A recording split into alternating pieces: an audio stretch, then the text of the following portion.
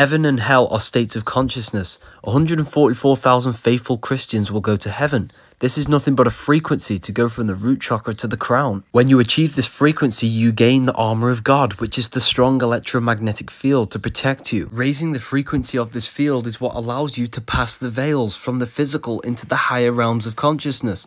Devil is de-veil, because doing evil, doing the devil, lowers your states of consciousness. The resurrection of Christ is nothing but a metaphor for rising the erection, rising your sexual energy up to the head. The devil is red because it represents the lowest frequency, which is the root chakra. Keeping your emotions in balance and your thoughts and actions aligned with the divine mind, the higher self, this is how you reach the highest states. By doing this, you gain the Holy Spirit, your spiraling electromagnetic field. Even the food that we are consuming is keeping our bodies, minds, and spirits stuck in the lower states of consciousness, third-dimensional awareness. To reach these higher states, you have to go from acid to alkaline, Saturn to the sun, Satan to Christ. You have to consume the food that contains the high amounts of electricity and energy. This book provides you with all of the syncretisms between science and religion, and everything you need to know in one book.